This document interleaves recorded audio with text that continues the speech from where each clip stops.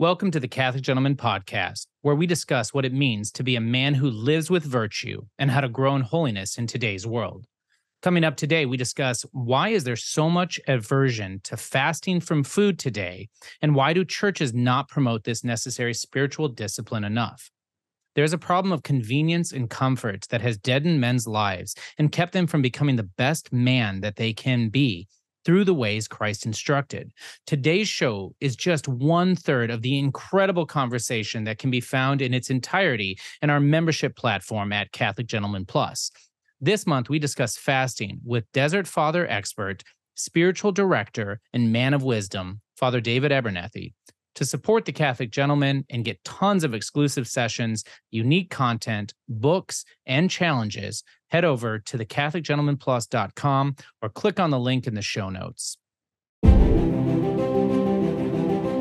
Hey man, thanks for joining us on this month's episode with a guest expert, Father David Abernethy, on fasting. Among many things, Father David Abernethy is a Byzantine priest. He is an expert in desert spirituality, a new EWTN series coming out. We'll talk about that at the very end.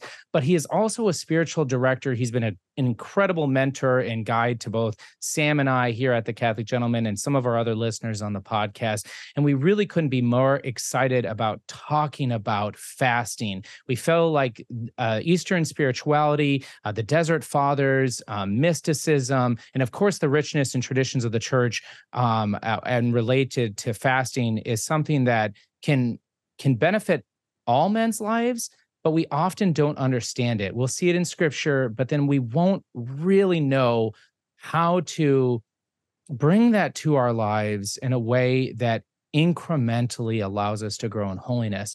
And so I want to start with a quote that actually Father David gave me a long time ago, and then dive into just the basics of fasting, and we'll go from there. So the quote is from St. Isaac the Syrian, and it reads, "Fasting is the champion of every virtue, the beginning of the struggle, the mother of prayer, the wellspring of sobriety and prudence, the teacher of stillness, and the precursor of all good works. When a man begins to fast, he straightway yearns in his mind to enter into converse with God." And every single time I read that quote, and in fact, in preparation for this conversation here, I was like, my goodness, well, I've forgotten that the last 3 months of my fasting. I wish I would have remembered that. So much more motivating. So, Father, to start out, how are you doing today? Thank you so much for joining us. I'm doing very well, and it's always a joy to work with you and Sam, and especially to be able to talk about the fathers, and in particular, the ascetic disciplines. In so many ways, I think it's something that all people within the church, but especially men in our day, given the things that we face day in and day out through the culture, need. And in terms of the ascetic life as a whole, how is it that we direct ourselves toward God and have all that we do as men, whether as a priest, father, working in the world, how do we have all of these things be directed toward Him and be guided by His grace, and move away from living our faith life in an episodic fashion, where it is left to us to think about God periodically. And if we're very busy in our day-to-day life, and I think our work today, especially, we're focused on computer screens or constantly involved in discussions with others. Our labor requires of us a kind of attention to the things that are before us that can pull us away from God. And the mindfulness that the saints speak of, to remember Him at every moment. And so when we talk about the Desert Fathers in particular, which we will do tonight, one of the works that they sought to do was physical labor and to focus more on the work of their hands. So if they produced something in order to support themselves, they would gravitate to handwork because it allowed them to continue to pray constantly, even as they engaged in the work to support themselves.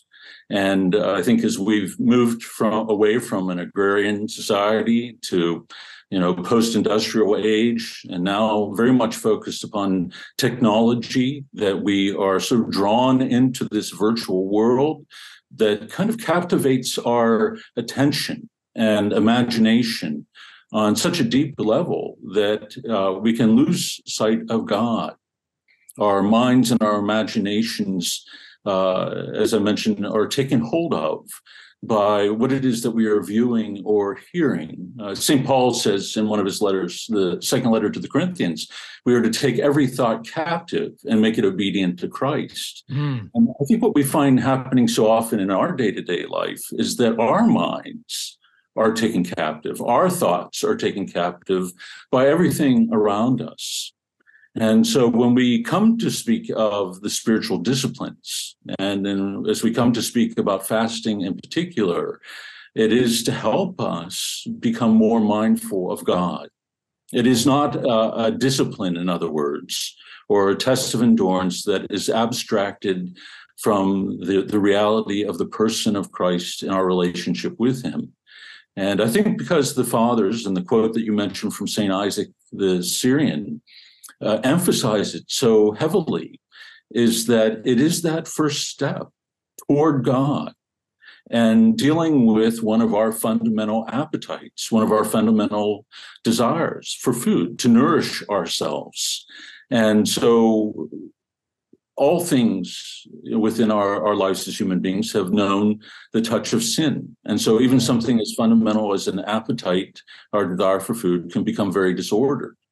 And we are no longer eating simply for our health or to nourish ourselves for the day, but to satisfy some emotional need that we might have. And so we can eat aggressively. We can eat to fill a void within us. We can eat because we're depressed. And so seeking to fill ourselves, we gravitate to what is immediately at hand. And also that's what seems to offer this concrete satisfaction. And so there's nothing like food, that it involves the senses. We smell it, we taste it, and we can see it. And so when we find ourselves burdened or emptied from the day's labor, our tendency, I think, is to grab something to fill that need, to fill that hunger. And I think what helps us, and maybe as we begin, to frame the practice of fasting is when we begin to see it, as I mentioned, not simply as a discipline abstracted from God, but as something that we take up, realizing that every desire that we have within us is rooted in our being created in his image and likeness, that we are created as desiring beings.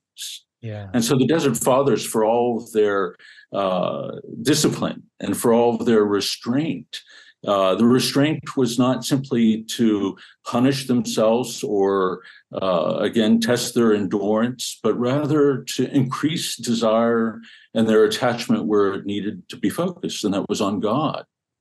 And so the practice of fasting humbles the mind and the body in such a way that we become more aware of our need for God, and that he alone is the one who satisfies the deepest longings of the human heart. And it makes perfect sense to us, and especially for Catholic men, that our Lord would give himself to us as food, that he would enter into the deepest intimacy with us through the bread and wine, giving us his body and blood to drink, and drawing us into the very intimacy of the life of the Most Holy Trinity. So our experience of eating becomes transformed. And we see it now in light of the Holy Eucharist that we can receive daily or weekly. And we also begin to see our practice of fasting as tied up into that reality with him as well, that we create this hunger within us on a physical level in order that we might hunger for he who alone can satisfy it. And so when we look to the gospel, and I'll pause here to let you interject, but when we look to the gospel, Jesus, when he's questioned about his disciples not fasting, he tells the crowds they have the bridegroom with them. This is not the time for fasting, but rather for feasting. Yet there will be a time when the bridegroom is taken away, and then they will fast. And I think this is what makes the Christian fasting so powerful. Christ reshapes it and gives it this newer and deeper meaning. In the past, when we say we look at the Old Testament, fasting was done for a lot of different reasons: repentance and remembrance of the destruction of the temple, in preparation for the study of Scripture, in preparation for battle.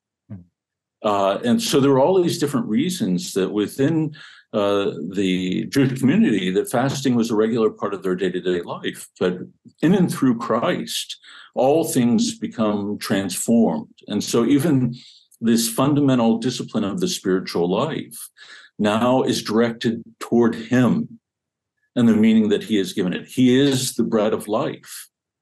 And so a kind of fasting will begin where we will refrain from eating food. We will allow ourselves to experience that hunger, but also that we might, in our minds, tie it to our relationship with Christ, that desire, that hunger we begin to see can only be satisfied with him.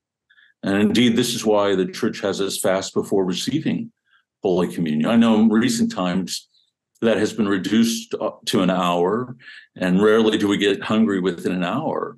But stretching out that period of fasting prior to receiving the Holy Eucharist is a good practice, because it allows us to prepare ourselves on a multitude of levels in mind, how we think about the Eucharist, but also physically. We come to the altar hungering and thirsting for the Lord. Amen. Such richness here you have touched on, from the physical to the mental to the spiritual, and it is so much depth when you speak. So thank you. But I want to mention that you're referring to fasting constantly as food, and I am so grateful for that, because I think the idea, a notion of fasting has become confused in our day. There's a lot of priests. I heard a priest not too long ago state, we must remember to fast from sin. And it's like, no, you don't fast. You don't sin. Like that's our drive. Like that's a precept. That's the reality of our existence as Catholic men.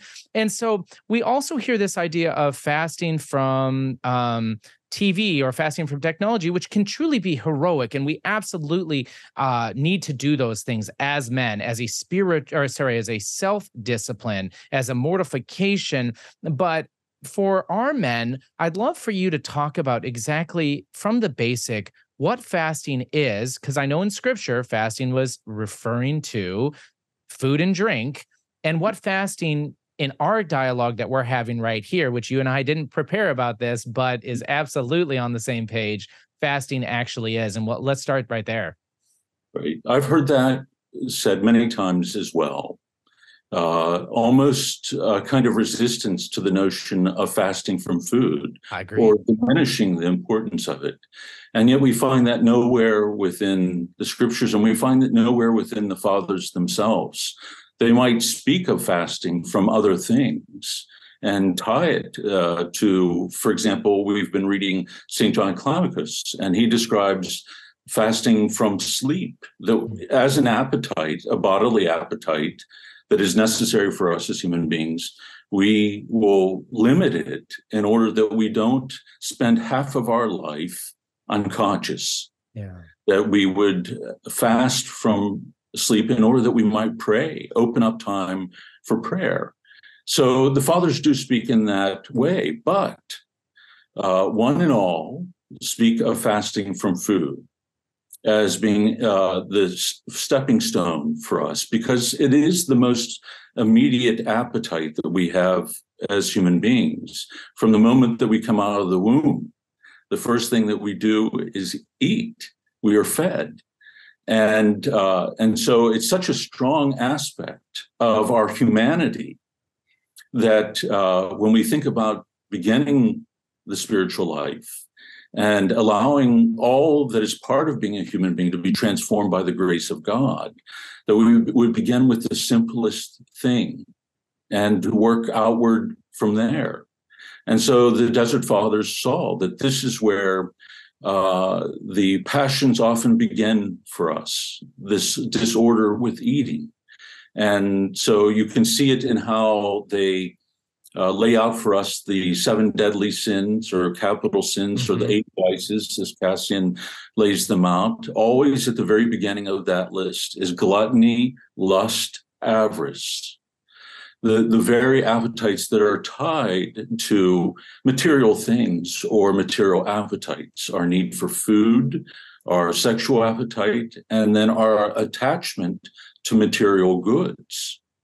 And so how does one begin to battle with the passions that are of a greater spiritual nature? Say, when we look at vainglory, sloth, or pride, how is it that one can begin to have the strength of will as well as the alertness of mind, vigilance of mind, unless we have undergone this spiritual warfare, strengthened our will in order to overcome our, as it were, addiction to food, our passion for it in such a way that it leads us into gluttony. Yeah. And there are all different kinds of gluttony. And oftentimes we think of the person stuffing their face, in a kind of grotesque fashion. But many of the saints laid out that there can be this particularity that we have about food, wanting it just so, wanting it rich, wanting it when we want it, that it is all a part of our gluttony. And so fasting allows us to bring an order, again, to this basic appetite that touches so many different things in our life, including our relationship with others. Eating is not only a private enterprise. It is something that we engage others in while we are doing it. It becomes a form of communion. Yeah. And again, this is why it's easy for us to understand why Christ would establish this deepest sense of communion in and through the celebration of the Eucharist. That, in fact, the word companion means exactly that. Those who komponis, break bread with each other. Mm-hmm. And so our learning to fast, our learning how to order this appetite, also affects the way that we engage others and look at others, and the way that we engage in discussion with them, and how we see relationships as a whole, not with a kind of desire to consume them simply to satisfy our own needs, not to objectify the other, but to see them as a human being created in the image and likeness of God. And so we first, though, have to begin with ourselves and look at ourselves in this way, not to objectify ourselves by failing to order how we eat. If we are not being attentive to our own health, but how the way that we eat affects our relationship with others, engage in our work, but most especially how it affects our prayer, then if we're not able to do that with ourselves, we aren't going to be able to do that with others. We're going to lose sight of who they are as created in the image and likeness of God. There's something about fasting, and this is where John Climacus, when speaking about sleep in particular, one of the fruits of it is that it creates alertness. Mm-hmm. Bodily vigil creates spiritual vigil. Mm-hmm.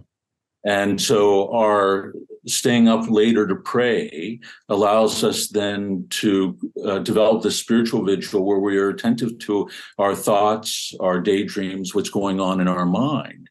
But all of that begins with fasting, where we become aware and alert to what's going on within us, what is driving our appetites, especially our appetite for food. Are we eating simply to nourish ourselves, or are we eating for a more emotional reason, and even to the point of making food an idol, a god for ourselves? And I think many people who would come to the United States and walk through one of our grocery stores would say, and that we've made an idol out of food. it's often shocking to people who come to our country to see the sheer abundance and the abundance that is thrown away, or to see the number of commercials on television that have to do with food, constantly putting out that suggestion, you need more to satisfy you. That's right. And you touch on very personal. We've had a friend from England come over here, and when they saw our large drink, they were at like a McDonald's, they were shocked and they had no clue that cups came that big. And then a friend from Australia stayed with us. And I remember she just came up and just talked about how there's sugar in everything. She's like, I couldn't find bread that didn't have sugar in it. And there's just this abundance, as you were saying, it has to be a certain way, it has to be a certain richness, it has to be a certain flavor. And I couldn't agree more. I loved how you said it's the most immediate appetite when we are born. And therefore it makes so much sense that Christ would require us to fast, when you fast and pray. And he said that. And I think that it's so beautiful the way you speak of fasting, because there is so much richness to it. And actually, I'd like to go into that in some of the reasons of why we fast, because fasting today has a lot of buzzwords about it, right? There's the intermittent fasting, something that I myself do. There is, but that's for dietary reasons. And then there's the, we already talked about maybe misunderstandings of fasting, but there's the idea of fasting for self-control. I talked to a couple Hindu individuals that fast on a regular basis. And when I probed them a little bit more as to why that was the case, it was because they needed to practice self-control because they wanted to dedicate their time and talent to their occupation. And they knew that if they were constantly looking at pleasures and desires and things like that and hadn't learned to focus on their self-control, even Hindus, and I don't know the full depth of their religion in this aspect, but even them understood that fasting for them is self-control.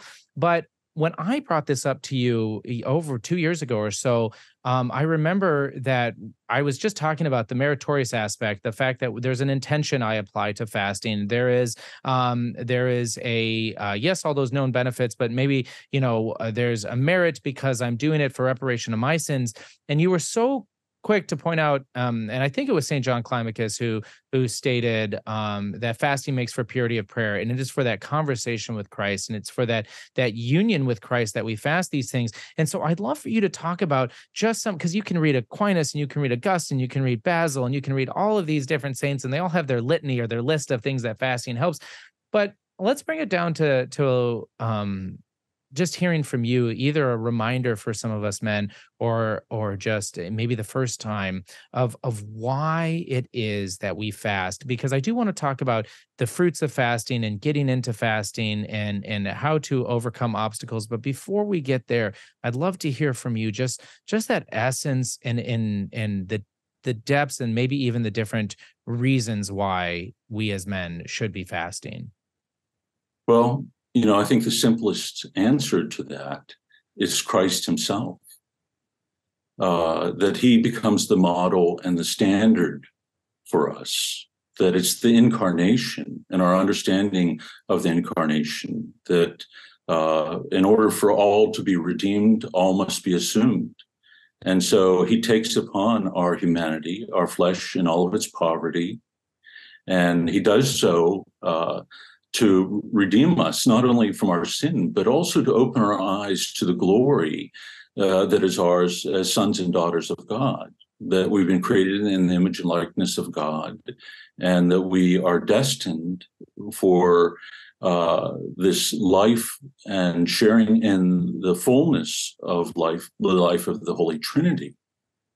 And so what Christ reveals to us in the embrace of our humanity is the love, the mercy, and the compassion of God. But he also reveals to us our identity, our dignity as men and women, created in the image of our Lord. And so we look to Christ, certainly all as the end, the goal of our fasting, to heighten our desire, our longing, our hunger for him, as we've mentioned.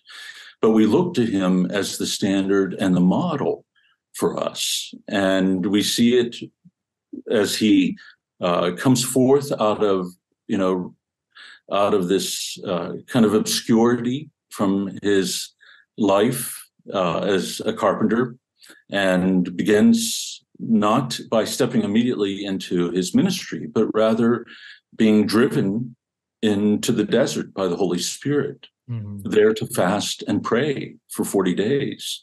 And so we see him, in order to prepare himself to discern the Father's will, but also to embrace it.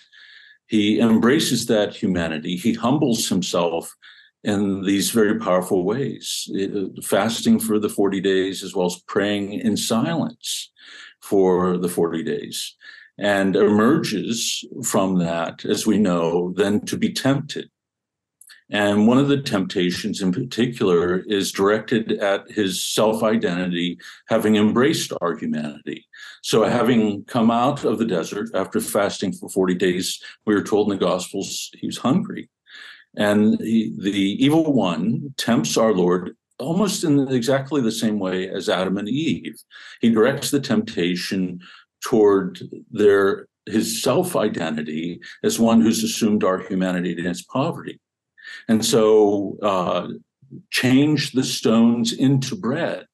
Why embrace this poverty of your humanity when in and through your divine power, you could immediately satisfy that?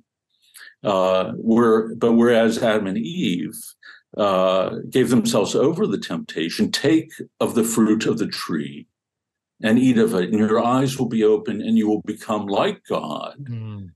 And then suddenly they could not control their own passions.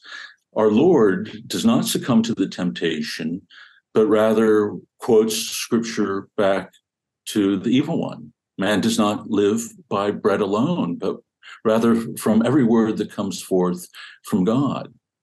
That our true nourishment comes from the Lord of life, who has created us and redeemed us. And so we are shown right from the beginning, not only in what he says, in what he teaches, but in rather what he does.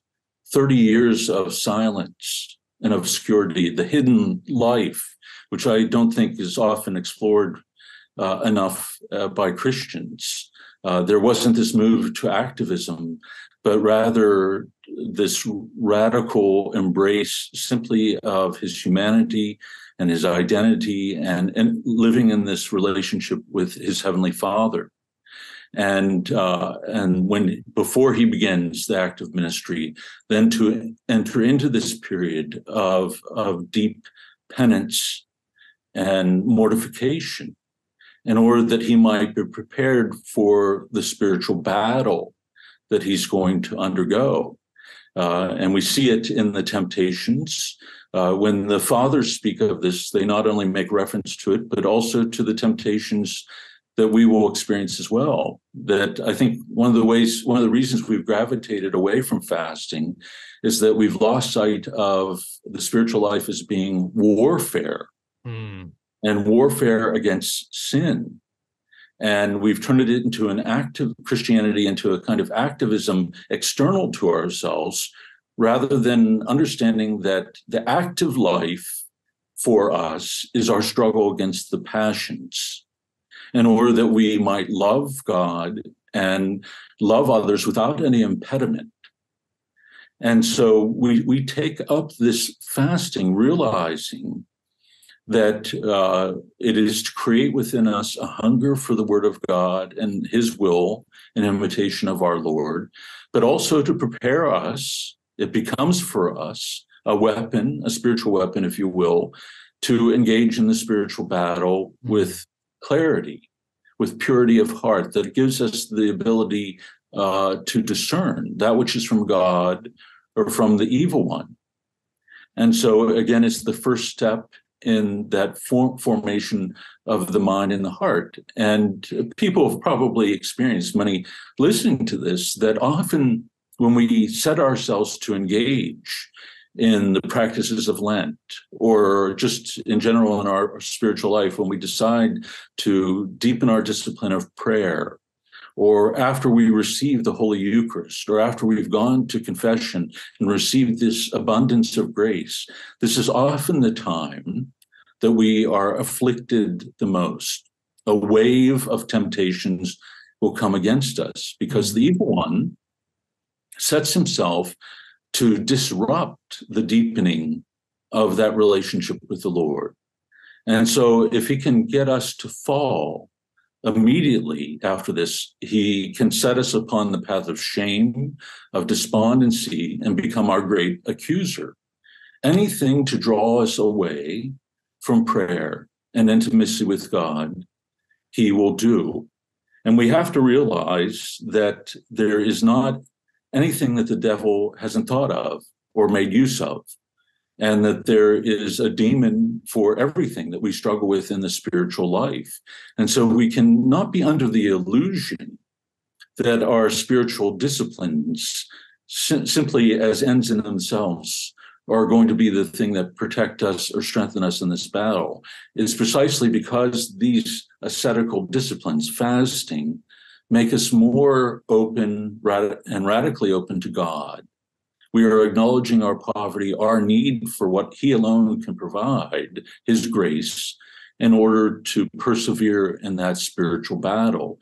When we turn it into, as you said, a matter of health, or of altering our state of mind in some way, or freeing up ourselves to work in a way that we would desire, then we've turned it into an end in itself, and that's its own reward. We remember the gospel that's read on Ash Wednesday in a Latin rite, where Jesus goes through an explanation of this. If you fast in order that others see you fasting, then you have your reward.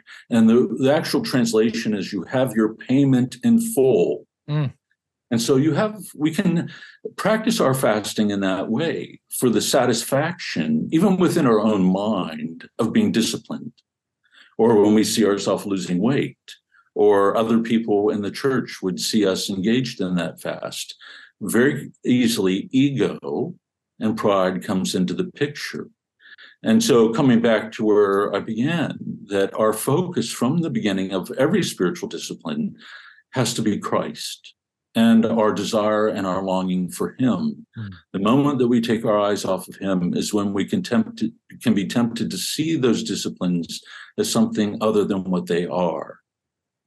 We can be just as willful in our religiosity as we are in anything else in our day-to-day life. And so we can willfully take up our spiritual disciplines. I'm going to pray this amount of time, or I'm going to fast this amount of time, and never listen to where God is guiding us in terms of the practice of fasting, either through our spiritual director, through our own prayer, through the experience of fasting itself.